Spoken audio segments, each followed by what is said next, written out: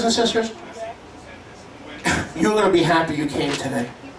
Not just on the radio, but you're going to be happy that you came to the synagogue. Baruch Hashem Yahweh. I said Baruch Hashem Yahweh.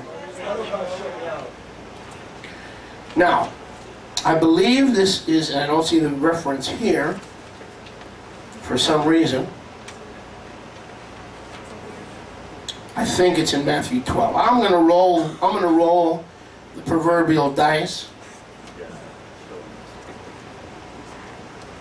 Baruch Hashem Yahweh.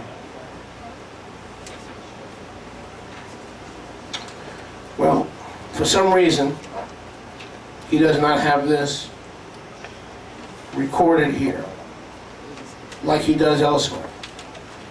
But if you find it, I'll let you go ahead and find it. Remember when... I'm sorry. Okay, yeah, I did find it. Baruch Hashem. Luke 7.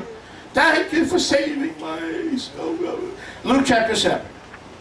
See, when you know, there's an old saying among preachers. You come to the point in the message, you come to the point in the sermon, you don't know what the heck you're talking about, and that's where it says in the notes, if you've got good notes as a preacher, as a teacher, it says, pound pulpit here. So when you don't know what you're doing as a teacher, you don't want anybody to think that you don't know what you're doing, and you don't know where to go, and you don't know what to say. So if you have good notes, and you take good notes, it says, pound pulpit. I'm talking about, and I'm talking about. Because God, woo, he's pounding the pulpit. He must know what he's talking about. Look at it. Old preacher's trick. Pound pulpit here. You know, at the lowest point of your message, pound the hardest.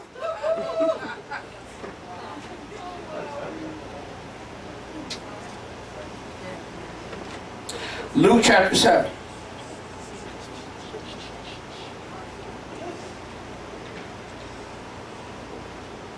Oh, Baruch Hashem Yahweh.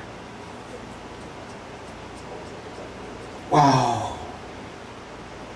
Let's start with verse 18. Allow me to sit down, please. Thank you. Luke 7. Don't miss this.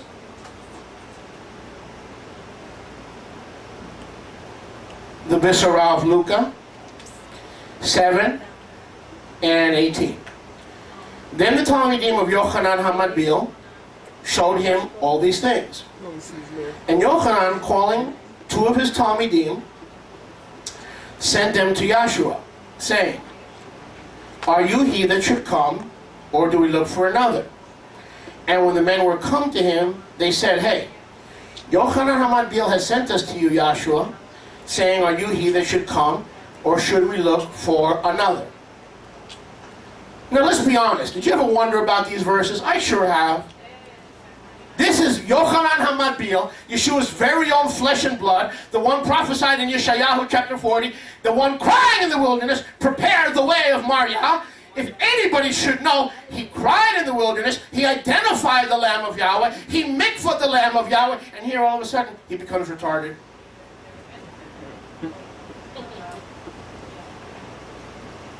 Did you ever wonder? I sure have. Hey, excuse me, John, if you're having a problem identifying Yeshua, I'm going to have a lot more problems because I don't see him. I have to walk by faith and not by sight. You know him. He's your cousin. You mikvot him. You put him in the water and you don't know Yeshua. If you don't know him, how am I going to know him? What's the answer here? He sent 2 of his Talmidim to Yahushua and said, Yahushua, pardon my interruption, but I'm having a faith crisis. Are you the one who should come, or do we look for another?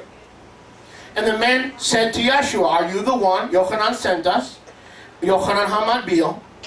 Are you the one who should come? So, in religion, this has been presented to us as what? As what? Dígame. As a faith crisis for Yochanan HaMatbil. Correct? Yes? Is that the way you've heard this taught? Well, brother, Mordechai, you sleeping? No. Well, brother, you know that John the Baptist, just like you and me, there are times we believe, and there are times we don't believe. There are times when you have a tough time in faith, and there are times when you have a lot of faith.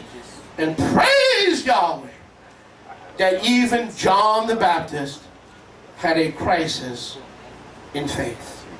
How many have heard it presented like that? Let me see your hand. 10 Commandments says you shall not lie. Let me see your hand. That's the way I heard it, right? Wrong. Now let's look at it through the eyes of the leper scholar. I said leper scholar.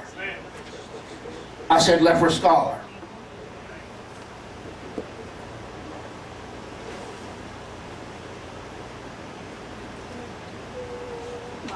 Why would Yochanan's Talmidim be so confused about Yeshua's identity?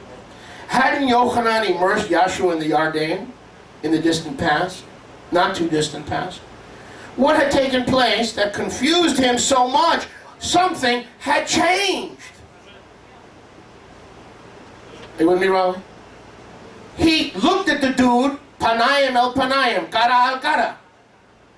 But from the time of his mikvah until this time, something had drastically changed.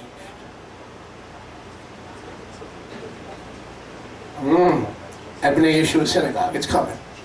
It's coming at B'nai Yeshua Synagogue. To God about Yahweh. Something had drastically changed. What had changed, brothers and sisters, the problem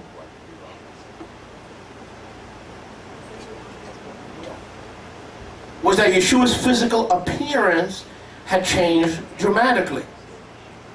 Since they had seen Yeshua at his immersion. Now Yeshua appeared to be cursed with leprosy and was nearly unrecognizable to Yochanan HaMadil. Yeshua's appearance was progressively getting worse and worse day by day, and it was extremely difficult for them to understand what was happening to Yeshua and why it was happening. It confused them just as it would have confused us had we been there. Tens and thousands of the lost sheep of Israel were totally offended by Yahshua's dreadful physical appearance. So much so that they hid their faces and their faces of their children from Yahshua. Others mocked him unmercifully. Drunkards sang songs about Yahshua and his leprosy in the streets. The sons of darkness mocked and joked about Yeshua's physical appearance relentlessly. As time went on, Yeshua's own friends and even his family became more and more estranged and alienated from him. They kept their distance from him because they believed that Yeshua was unclean. You ever wonder why they didn't go to the feast with him? How many times have you read in the book of Yochanan, he went to the feast alone and his brothers stayed behind because they didn't want to be seen with an unclean leper in public? Not because they didn't believe. They did believe in the Torah. Even though they didn't believe Yeshua was Mashiach, his brothers did believe in the Torah. So they would go to them for the Moadim, to Yerushalayim. Are you with me? How come they didn't want to be seen with him? How come John couldn't recognize his own cousin? He had changed his appearance dramatically. You with me? Dramatically. Wow. Baruch Hashem Yahweh. His family and friends were estranged and alienated from him. They kept their distance because they believed Yeshua was unclean. Near the end, Yeshua became a total outcast from society, who lived in dark places away from friends and family, just like other lepers. But why did Yeshua determine to present his only begotten? Why did Yahweh determine to present his only begotten Son in this fashion? Yahweh was looking for people back then, just as he does today, who do not judge by outward physical appearance. Yahweh looks for people who judge the right way by using Yahweh's insight to measure their inner worth of someone or something. In Yeshua's case, the sheep should have judged Yeshua by what he said and the miracles that he did, not by his appearance. Is this blowing you away? When I first read this, I'm like, you've got to be kidding me. Our Savior, Mashiach, the one with the halo, the one with the blue eyes, and the perfect complexion, the religious perversion, was a leper scholar? Yes, brothers and sisters. Yea and amen. Now watch this.